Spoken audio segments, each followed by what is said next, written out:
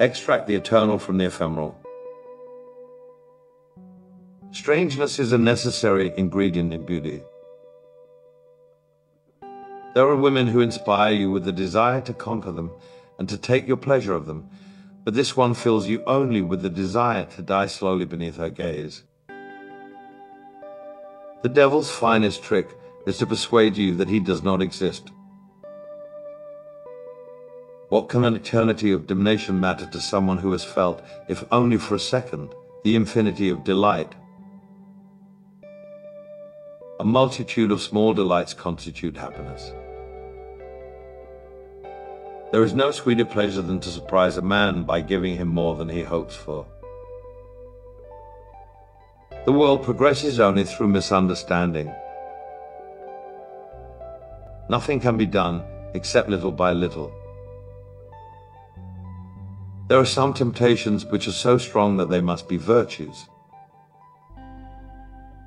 Genius is nothing more nor less than childhood recaptured at will. Dance can reveal everything mysterious that is hidden in music. Everything that is beautiful and noble is the product of reason and calculation. We love women in proportion to their degree of strangeness to us. Evil is committed without effort, naturally, fatally. Goodness is always the product of some art.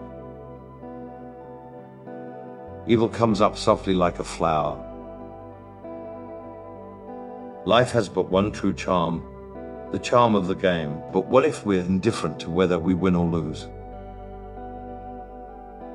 We are weighed down every moment by the conception and the sensation of time. And there are but two means of escaping and forgetting this nightmare: pleasure and work. Pleasure consumes us, work strengthens us. Let us choose. Those men get along best with women who can get along best without them. A work of art should be like a well-planned crime. What is love? The need of coming out of oneself. Through the unknown we'll find the new.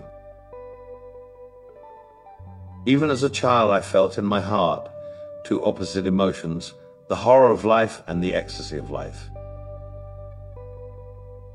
The poet enjoys the incomparable privilege of being able to be himself and others as he wishes. The taste for pleasure attaches us to the present. The concern with our salvation leaves us hanging on the future. Always be a poet, even in prose. A silent mouth is sweet to hear. Remembering is only a new form of suffering. It is unfortunately very true that, without leisure and money, love can be no more than an orgy of the common man. Instead of being a sudden impulse full of ardor and reverie, it becomes a distastefully utilitarian affair. Let us beware of common folk, of common sense, of sentiment, of inspiration, and of the obvious. I can barely conceive of a type of beauty in which there is no melancholy. Progress, this great heresy of decay. Photographers, you will never become artists. All you are is mere copiers.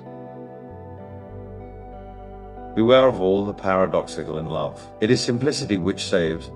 It is simplicity which brings happiness. Love should be love. No task is a long one, but the task on which one dare not start, it becomes a nightmare. The act of love strongly resembles torture or surgery. I felt passing over me the wind of the wing of madness. It is easy to understand why the rabble dislike cats. A cat is beautiful. It suggests ideas of luxury, cleanliness, voluptuous pleasures.